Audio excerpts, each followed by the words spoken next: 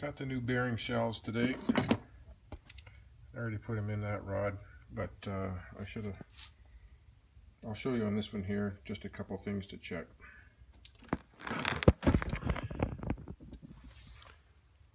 Okay, that looks good. Take this off.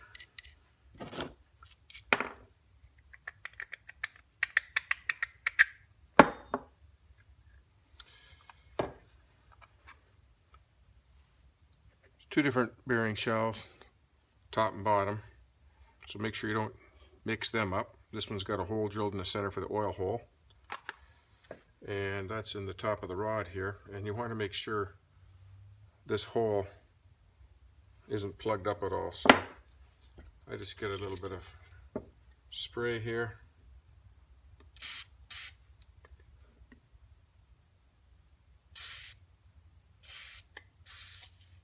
There we go. Got a good clean flow out of there. And whenever you're installing bearing shells in either the rod end or the cap end, you want this thing perfectly clean and dry. Do not lubricate that to put your bearing shell in.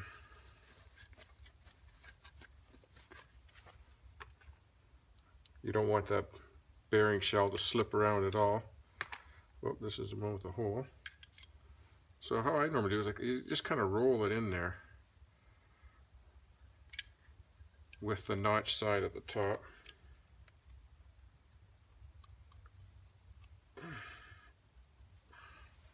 Like that, it's dead center, flush on the top.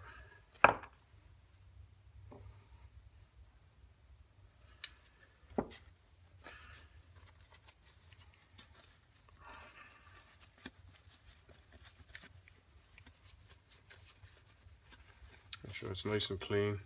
I already cleaned the shells. Yeah, you can't push this in with that notch first, so the notch has got to go up.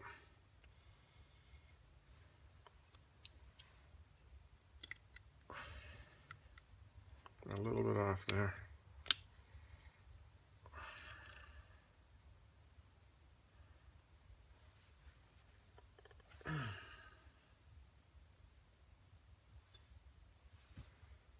There we go. Just flush on the top. So there's the two slashes. So next step, we've got to take apart the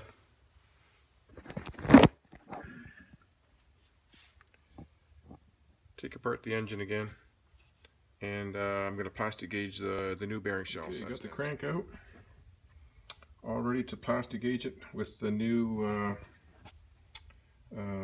shells.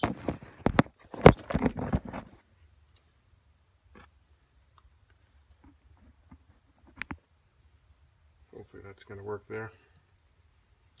So this plastic gauge, you just cut it with scissors, just the width that you need there approximately, maybe a little less.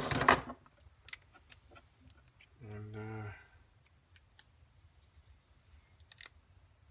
such a fine little piece of plastic. There it goes. Got to lick my finger to pick it up.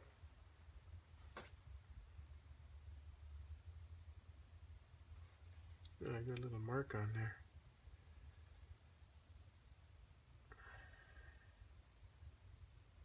Okay. This is the tricky part.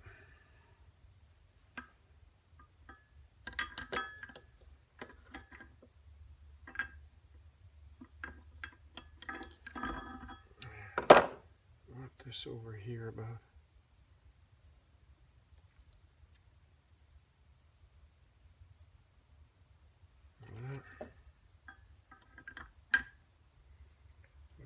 Like that. Got to hold this really still so it doesn't damage the plastic gauge.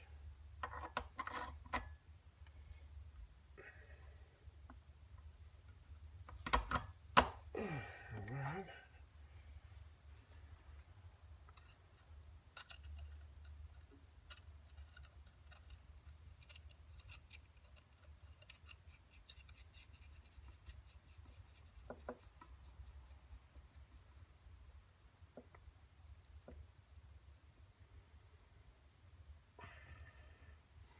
Gotta find my torque wrench.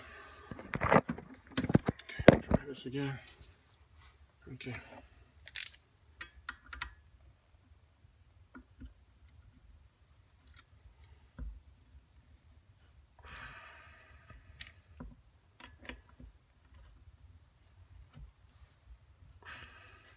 This is the hard part.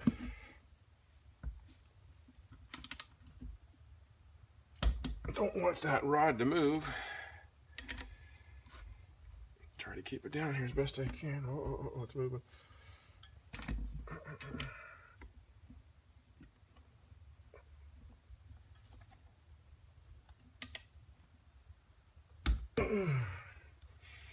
Okay.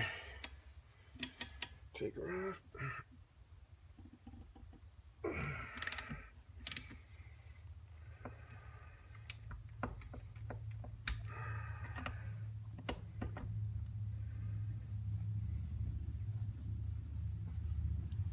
Oh.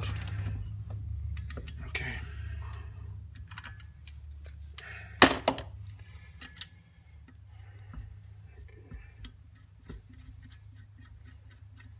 Just hope it's 1.5 thou or under. That's what I'm hoping.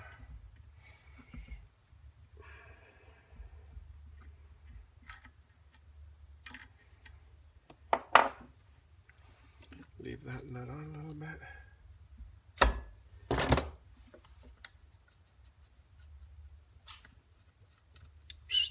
Get in here.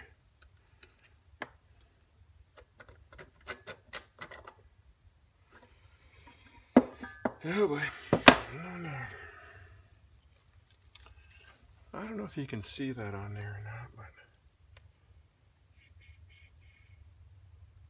that's 2 thou. It's bigger than 2 thou. And oh, there's 1.5 there.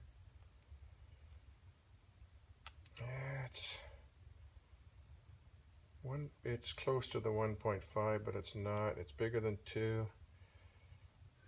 It's probably like 1.7, but that's gonna have to do for me. I'm not grinding the crank this time.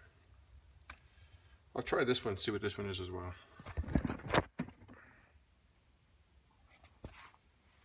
What do you got there? Give me that shoe.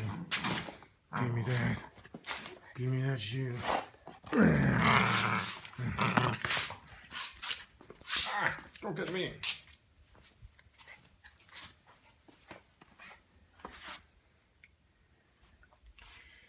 Where we're at here with the engine, this is kind of like climbing Mount Everest. Made it to the top. Hey, give me that. Give me that.